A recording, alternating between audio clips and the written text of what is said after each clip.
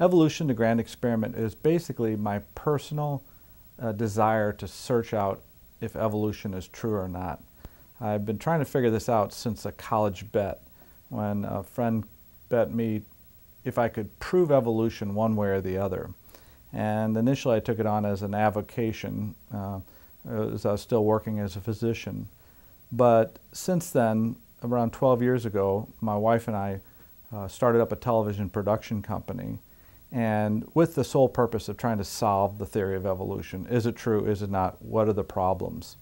We went around the world, went, I think, 7 countries, and interviewed the top scientists at the top museums like Chicago Field Museum, Melbourne Museum, etc. And we also then gained access to the dig sites and interviewed the scientists at the dinosaur and the human dig sites to just basically review the theory of evolution, make sure something wasn't being missed, to get some more basic information that I could judge evolution by as a scientist.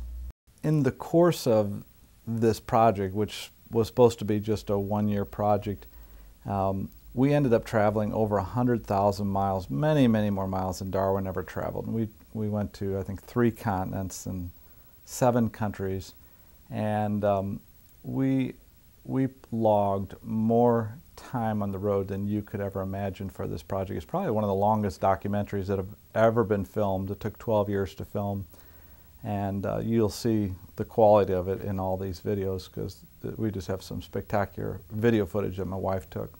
The enormity of this project is mind-boggling. For example, the photographs. My wife took 60,000 photographs for this project over the course of these 12 years. Also, we have interviews, with these 60 scientists. They're all typed out, 1,000 pages, single-space typed pages. And the videos, we have like 300 videotapes of interviews and dig site shots and all this. And it's mind-boggling, the amount of organization it took to put this project together. It's just mind-boggling.